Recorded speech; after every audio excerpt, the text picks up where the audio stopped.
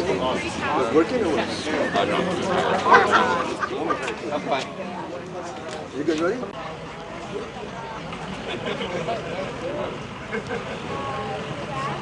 Yeah, I can't do that. Huh?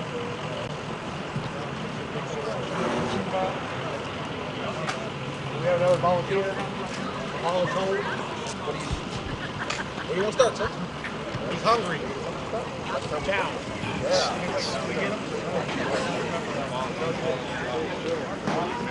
Not very fun. You ever need a screws or are you sure you see it? You know what? It can't be split.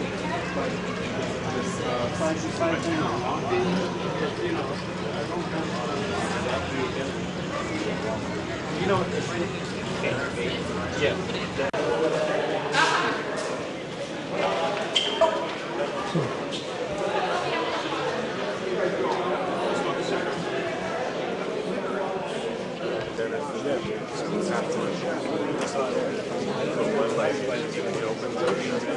Bill, are you okay? I'm with him. We're just waiting on the housing assistance. And then we have some. Oh, is he with the owner still? Oh, with the dog? Yeah. So should I direct them over to you guys in the back? Okay. We have arrangements back here. We have some. We have t-shirts, men's t-shirts, women's socks right there. We have big hygiene areas. So if you don't find something that you think is active, we'll try to go, okay? He said that if you put it on your neck and it touches, then it'll fix your waist. I don't know how true it is, but that's all she does is her pants. So when she goes shopping.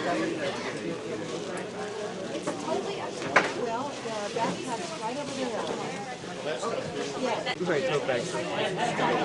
I'd rather just take this one guy here. Okay. Can you put it on?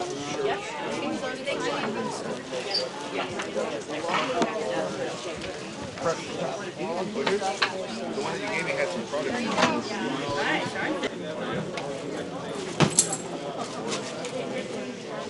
By the way,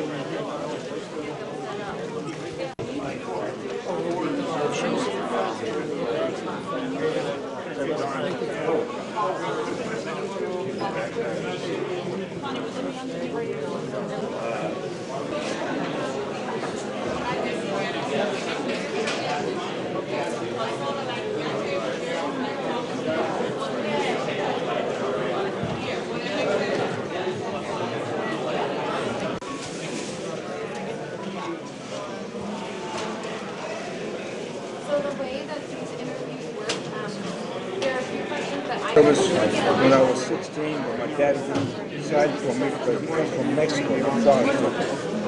So when I hit 17, I said, well, Dad, I said, you're going to sign me in now, let me get in the Navy because they're going to draft me, one or the other. So he probably signed when I went to 17. And that's when I went to my basic training in San Diego. And I took my boat training there also. Learned how to land the LCM and LCUP boats, manufacturing. I'm Tech Sergeant Brendan Robertson from Vandenberg Air Force Base. I've been in the Air Force for 15 years. I volunteered today to help our veterans get all their services and help them out as any way in the community. I'm John Haynes. I'm a Vietnam veteran, and I came up to see what opportunities were available. I'm from Long Beach. I now live up here in Pismo Beach area.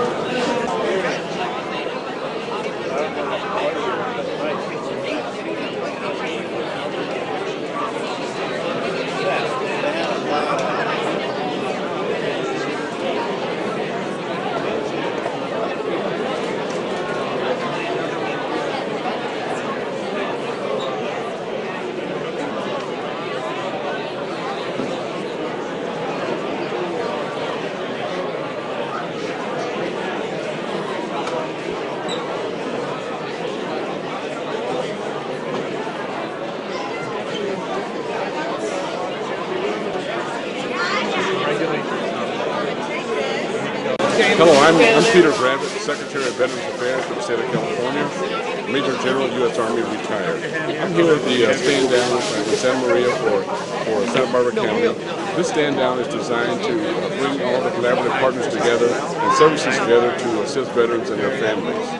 Veterans are the most important commodity in this country. We need to recognize their service.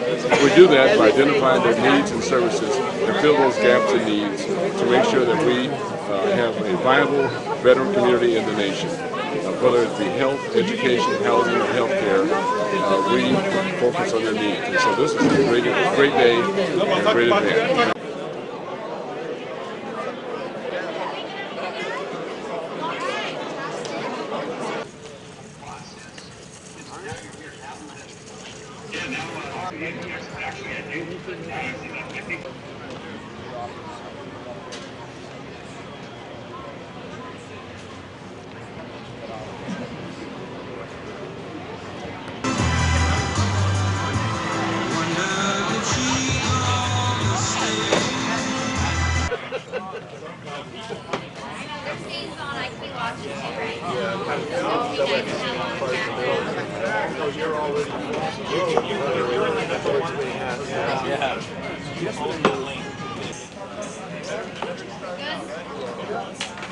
I just wanted to, I want to welcome all of you to the first ever Santa Barbara County Stand Down. To all the veterans that are here, I got one thing to say to you. Welcome home.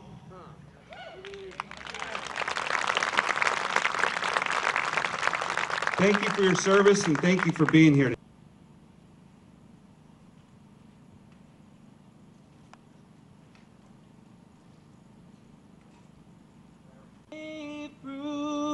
Through the night that our flag was still there.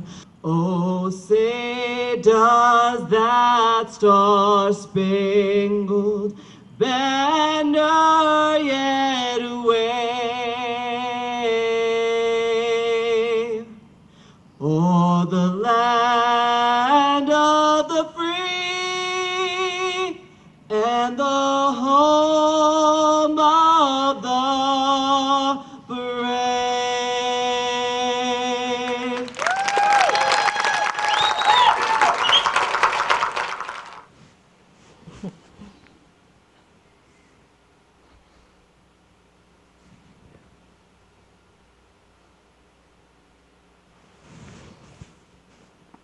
Well, Supervisor, do you have a comment on what we've just seen? I do.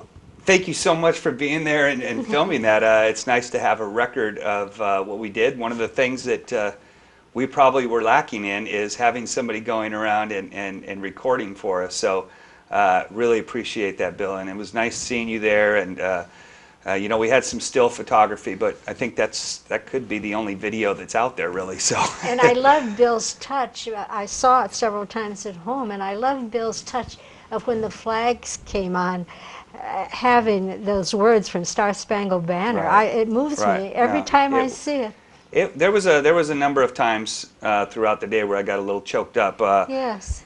Also, thanking the volunteers that were there. We had over 800 volunteers sign up to help.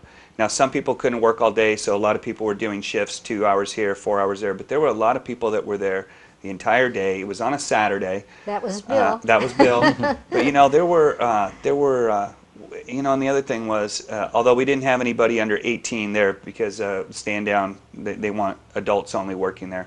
But we had kids that went out and spent their weekends. Now, we hear a lot of things about teenagers. These kids would sit out in front of a Walmart and say, you know, ask people if while you're in there, could you buy a towel for a veteran, or could you buy some T-shirts for a veteran?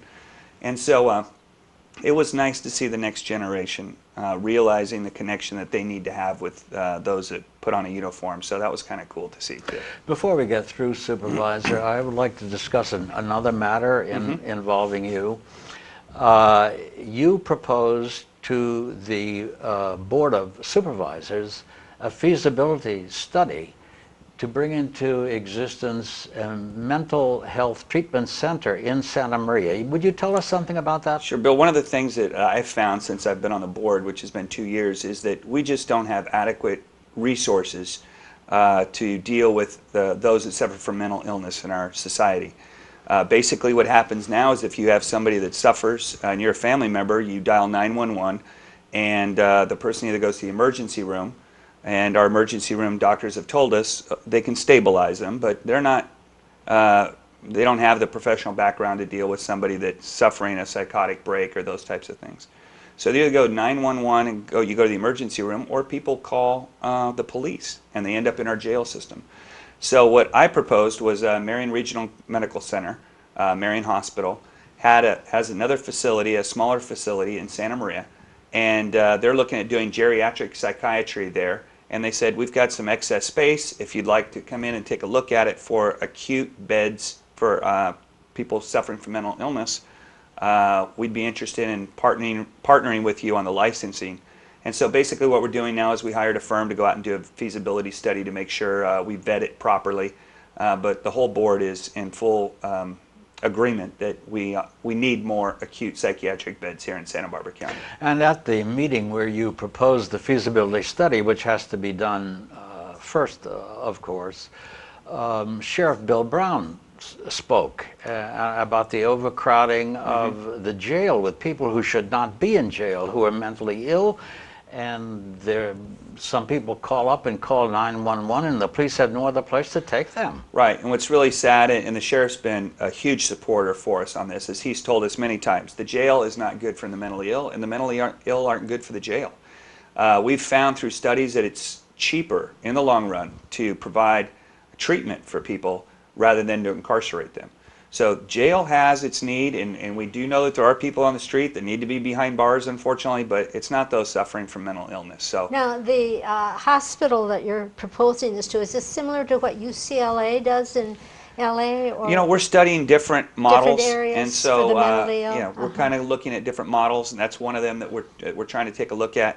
Obviously, you'd never want to reinvent the wheel if it's being done somewhere else. We go ahead, just like we did with Stand Down.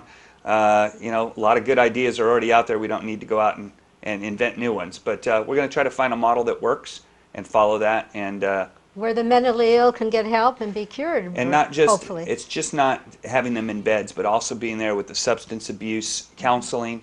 Bring the whole enchilada together so that we have all the services there that we can provide under one roof.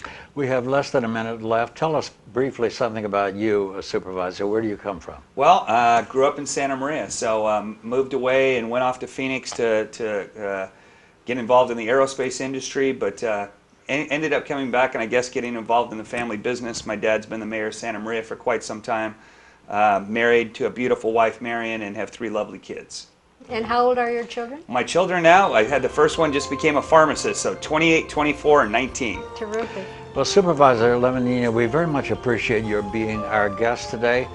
I don't know if it's any political benefit to you to have any fans here in the 2nd District, but you have 2 here. Well, and I love your 2nd District Supervisor, Janet Wolf. She's a firecracker, and we get along very well together.